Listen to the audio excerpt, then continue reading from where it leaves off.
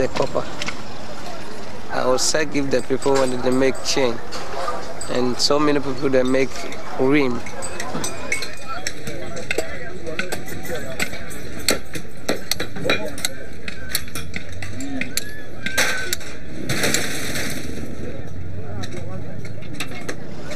This is 24 pounds. As you can see, all this is clean. I sell it to your fellow white man. After all, I don't know what they do with it. Compulsive consumerism allied to built-in obsolescence, the hallmark of Western capitalism, or seemingly insatiable demand for material goods, fueled by an aggressive and predatory marketing. In the process, emptying the earth of its riches. And then this, the world turned ugly by the waste and weight of it all, the poor left to pick up the pieces. This is the world of Agabalushi Dump in Accra, Ghana, but it also belongs to a world far removed from here. We are at a location where most of our young guys collect scraps within the city and then sort it. This area is not far from the city center. We have at least between 800 to 1,000 people working here. About 90% are migrants. We are Ghanaian, but we are not from this town. We are from north. Some people are buying aluminum, some people are buying copper, and some people are buying the irons. So if you just finish, you throw it like this, and you send it to the place where they are buying it. This is power system unit power pack. You just open it. You see how we open it. This is aluminum. This is copper. So this one, it's copper. So if you don't burn it, you won't get fresh like this unless you burn it. I have 2 children. I did not want my children to work on this. This thing is not good. So I'm working hard to support them. Then they will went to school because this work is not good.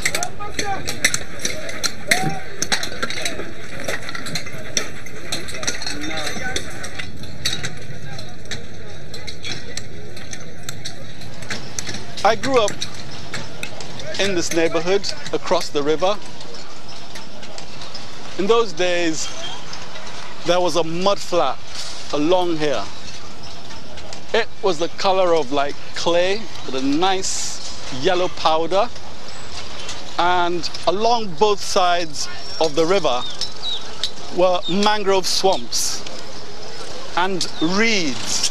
In those days, you would see canoes with fishermen standing in the canoes and casting their nets. It was beautiful, but there was a gradual transition.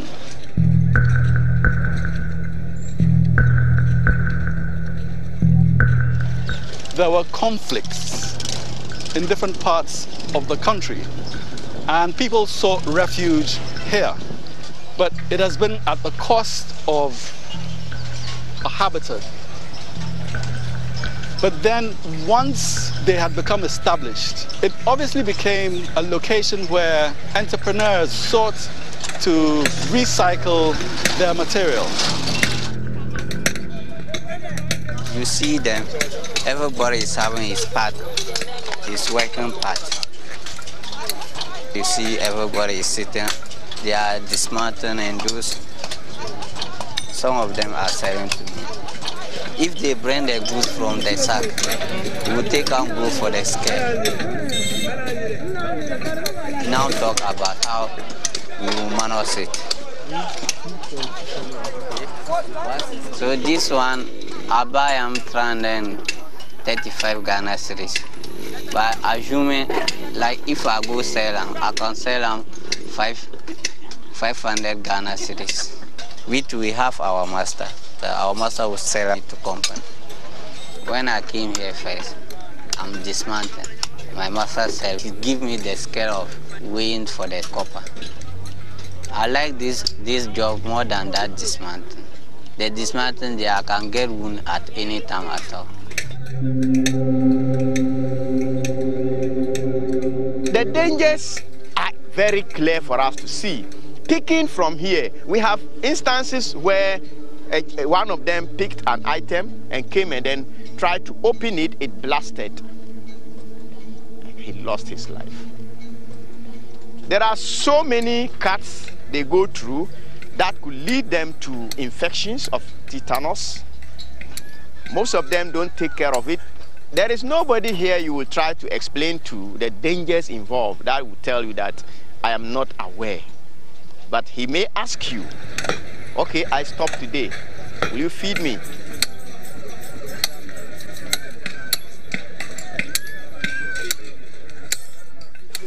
Around 6:30, I wash my face, I will buy food and came here and eat and enter inside and do my work. Not that many children work in Agabalushi dump, but on our first day filming here, we met with Peter. He was reluctant to talk to us, perhaps not used to seeing white people in this place, but he did talk to our translator and fixer, Bismarck. This one will be copper. Yeah. This one will be aluminum. This one will be daddy. We'll take the daddy, put it on the other side, go with them. How old are you? How much you chop? 13. 13. So when you come, how long have you been here? 4 weeks. 4 weeks. So 1 month. Yeah. Where your mommy day? Where your puppy day? Today, North. You did North, then you did go school? Yeah, but when I came here, I didn't go to school. You don't go school, so you stop school? Yeah. Why 1 day here? Because we need money to go and help our marriage. So if you collect this land, how much did you get in a day? 2 cedi. 2 cedi? Yeah. So that 2 cedi, what did they buy? I use 1 cedi to eat, I use 1 cedi to buy. But I always get 4 cedi. And I use 2 cedi to shop. You know.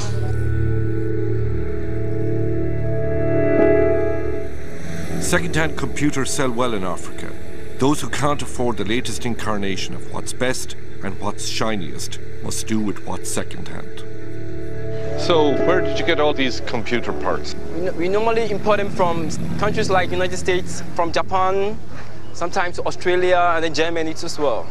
And do you buy them brand new, or are these second-hand?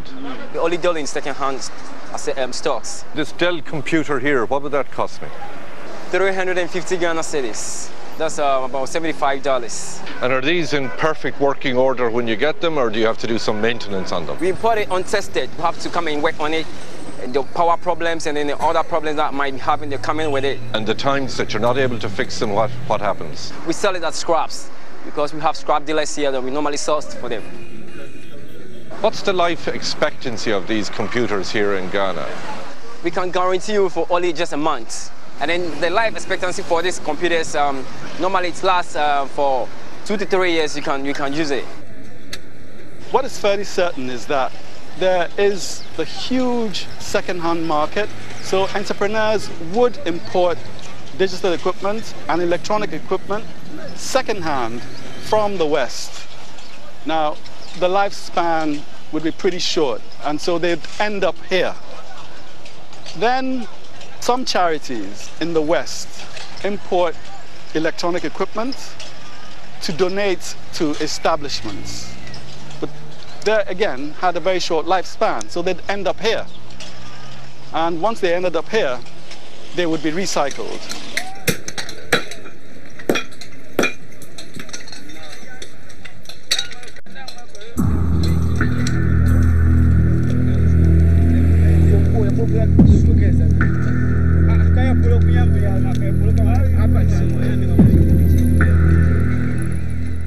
This is the place where my brothers are burning copper here. Some people are using television, they will open it, they will burn copper. Some people are using air conditioning, computers, they will just guide it together and break it here to burn it.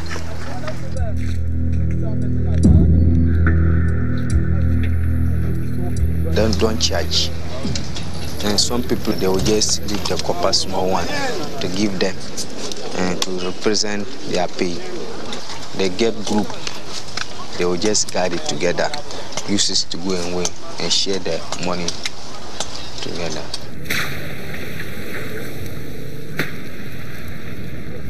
It's going to use this to burn the copper, using plastic to make fire. Some people are using fridge kaku. When you just dismantle fridge, you take the irons and leave the rubber and you bring it to make fire.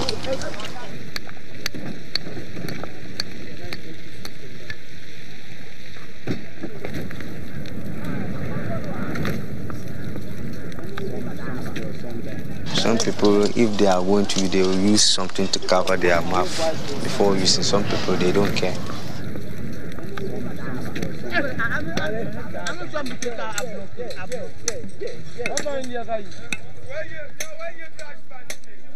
We are very much aware that most of the items, especially electronic gadgets, last maximum 2 to 3 years, and then they become obsolete. What will I do with this? What will be the end of this heap of plastic materials from the electronics? These are not items made in Ghana. These are items made from Asia, Europe, and any other part of the world. And we are just talking especially of the plastic. Now, you can't bury this because it will take years for this to become part of the soil. You burn it, and then the smoke takes the atmosphere and causes pollution. If I see this as a manufacturer in Europe or Asia or wherever, I should be worried. I should be asking myself, what will be the environmental impact of this waste?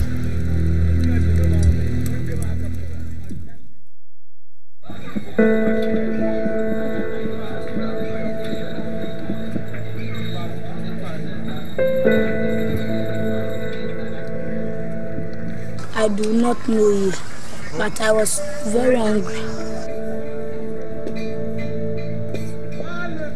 So I followed my friends and I tried to start taking the metals.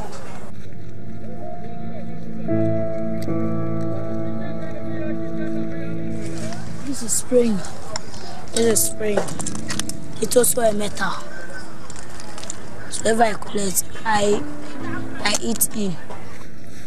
If we do not wear the gloves, the metals can cut us. I come every day, Saturdays, Sundays, Monday, Tuesday, every day. So if one day I could not come here, I can't get money to go to school. I use the money to pay extra classes.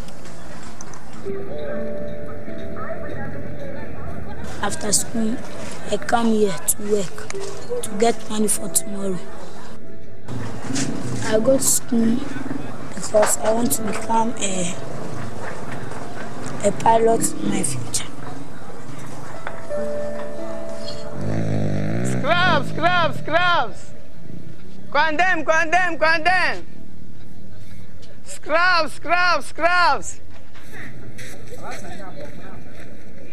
In this area, the house I'll go by the scraps. 1, 2, 3, 4, 5 TVs. And then these things. Some have my telephone number. If somebody has something, he call me before I come to buy it. Oh! He says somebody come to buy the dark television. So I lost the dark television. Scrubs, scrubs, scrubs! You have competition. Condemn, Yazo! Would you like to buy it? I would like to buy it.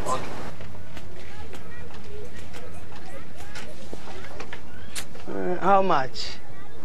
Oh, if you can give me 10 cedis. Oh, 10 cedis high. I no go use that. I go spoil them. You see the problem. I make I give them 2 cedis because when I buy 10 cedis, I no go feel sell it. Okay.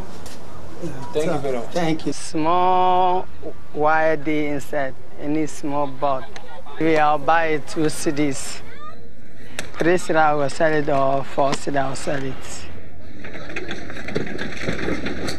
Right now, I want to go for agbogbule schist. So when I take go, I go sell it for scraps because of the business.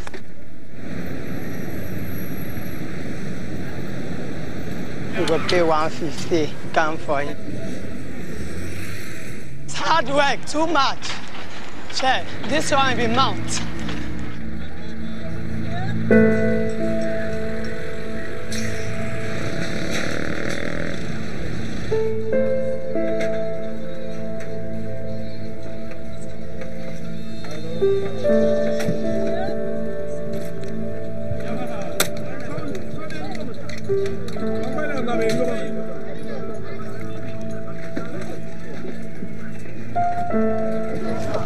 One 50 pesos. I'm going to put 4 CDs down. 5 CDs, 50 pesos.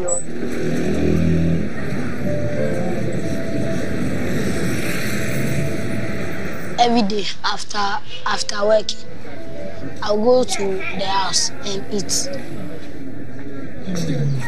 They look after me if I'm hungry. David, his father is my uncle. We are cousins. His mom came from North. She's in North. See his father. He sacked him from this house. He's neglect his son.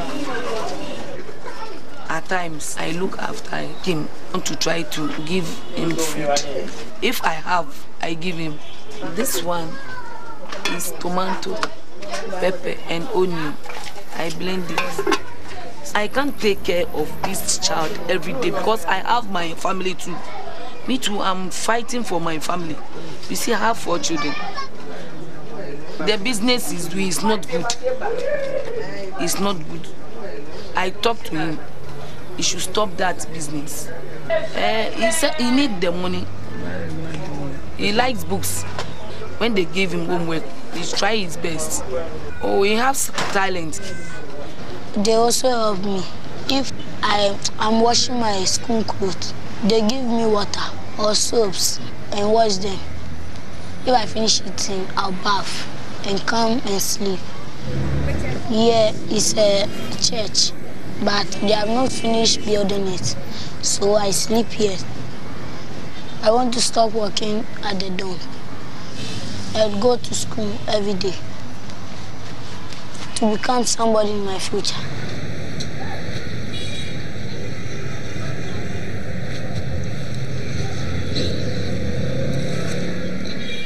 David's situation is precarious. As an unaccompanied child with just 4 weeks' experience in the city, Peter's situation is even more precarious. Around 8 o'clock, I will go sleep. I will sleep outside.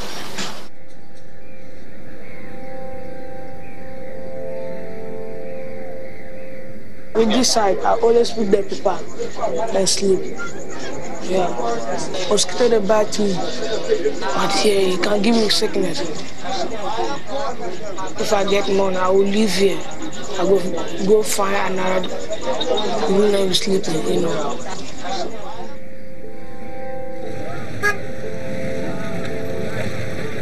One, 2, 3, 4, 5. You see, talk. How am I going to give you? Me 80. 80. 80. 45 is no good. 80. Okay, give me 16. Something that really couldn't get more personal. Fertility. Researchers have recently... Last. But here, it can give me sickness. If I get money, I will leave here. I go find another room and sleeping, you know.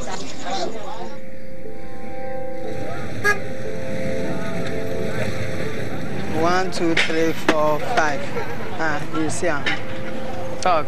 How am I going to give you? Me 80. 80. 80. 45 is no good. 80. Okay, give me 60, my last. 60. 60. Yesterday, I'll get profit 50 cedis. Today, my profit will be 10 cedis. So today, it's not good for me.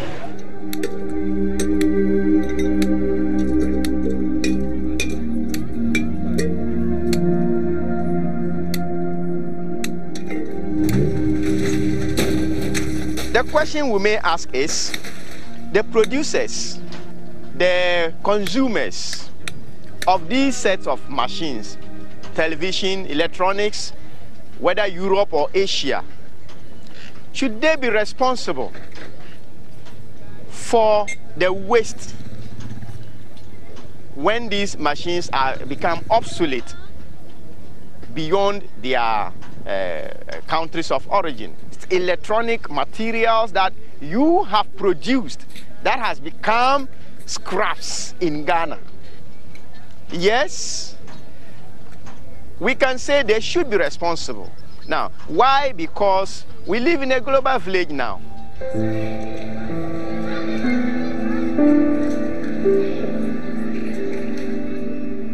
The mouth. It is the metals. So I wear short sneaker. That's why the metals cut. But now I'm wearing the trouser. So now the metals cannot cut me. If I did not work, I cannot come to school. My father did not give me money. So I work and get my own money. One day I finished working. It was evening and I'm going home. And some men, they were two. They were smoking and take and collect my money.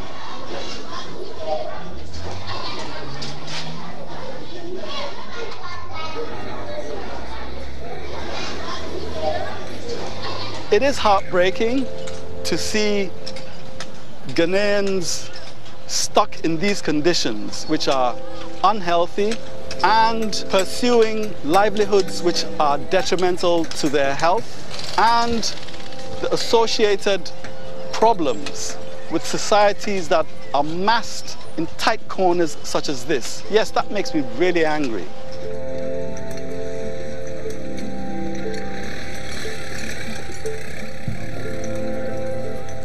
The 35 OECD countries, essentially the richest countries in the world, Ireland included, produce about half the world's waste. Africa produces a mere 5%.